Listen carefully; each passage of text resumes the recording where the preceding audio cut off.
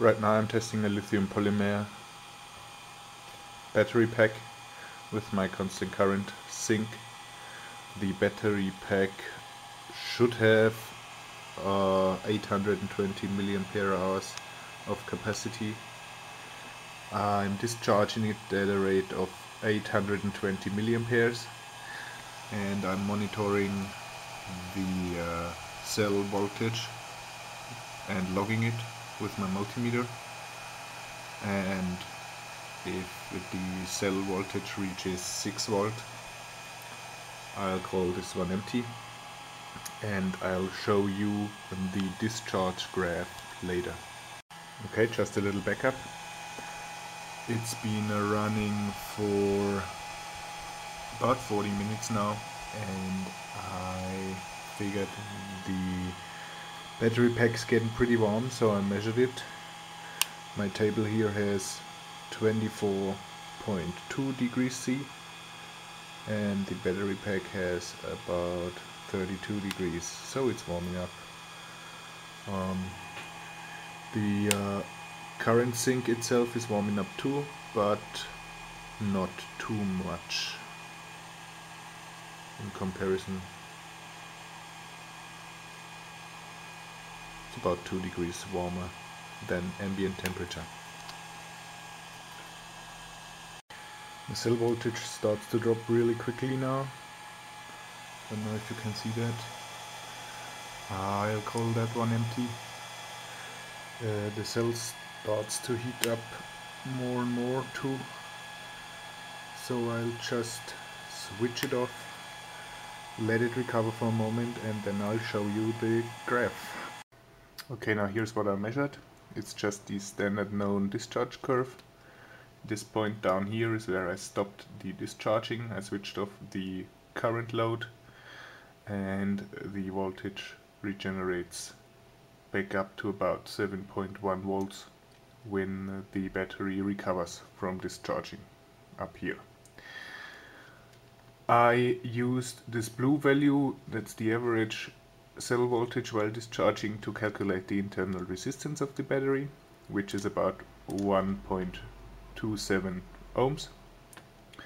The average cell voltage is 7.3 volts, by the way, and I calculated the area below this graph to get the contained energy in the battery, which is about 19.3 kilojoules, and the measured capacitance is 720 milliampere hours,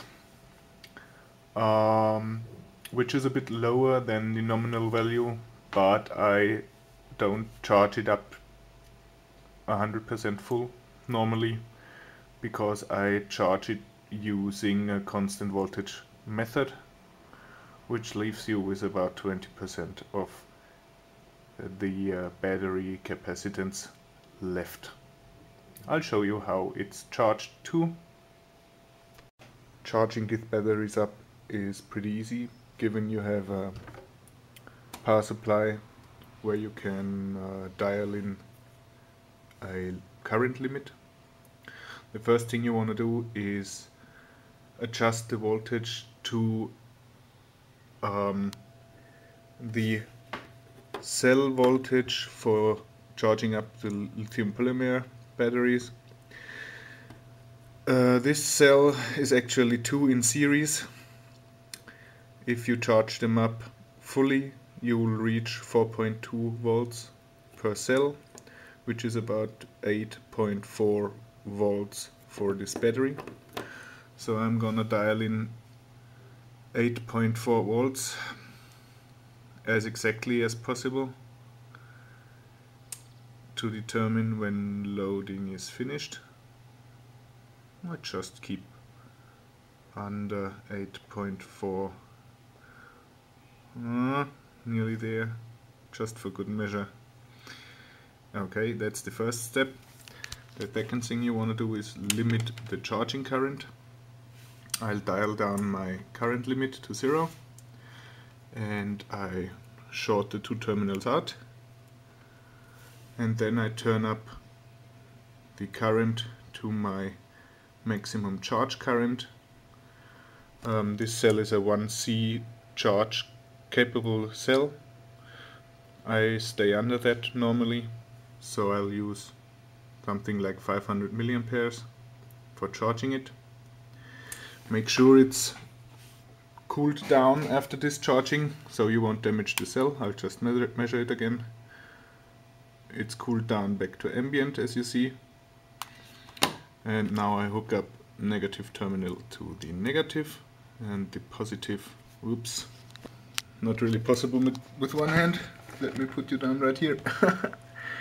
And now we'll put it in there. As you see, the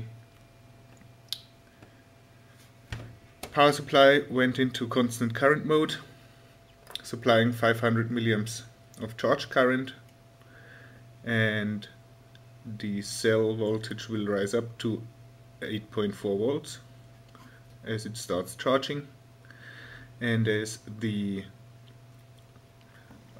charge state approaches full and the cell voltage approaches 8.4 volts, the current will automatically go down so you can't overcharge your battery.